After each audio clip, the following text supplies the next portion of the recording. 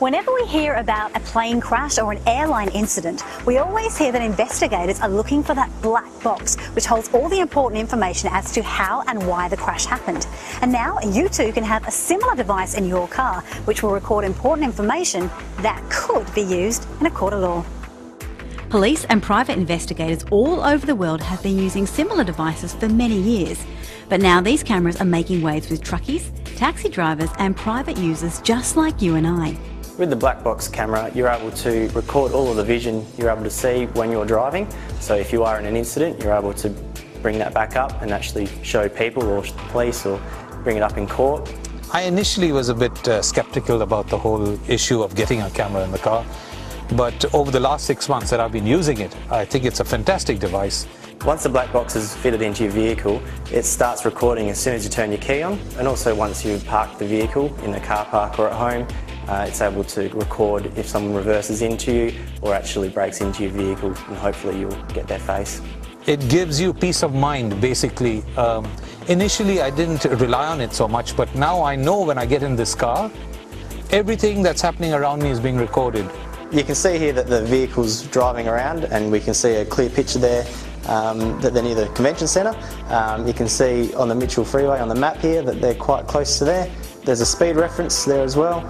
Up here you've got a G-force sensor, so that shows you any sudden bumps. So if they go over a speed bump quite quickly or they brake hard, it also gives you a graph of that as well.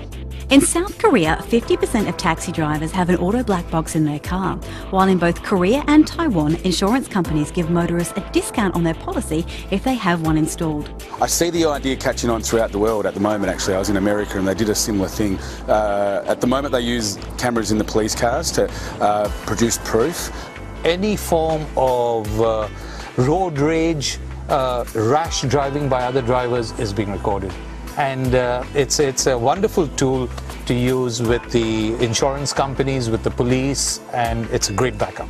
I haven't seen something as good as this. I've seen a lot of people that drive around with, I suppose, digital cameras that they've got, but this interacting with the car and I suppose keeping your speed was really good. I feel I'm a safer driver because all that I do is being recorded.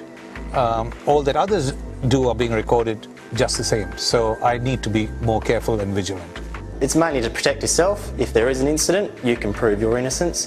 If someone pulls out in front of you, you can prove your speed.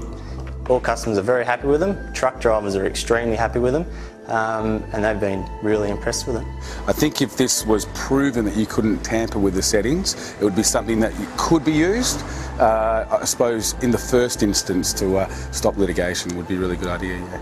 I think it's a wonderful idea, and I think it's a fantastic device. I'm so glad I got it.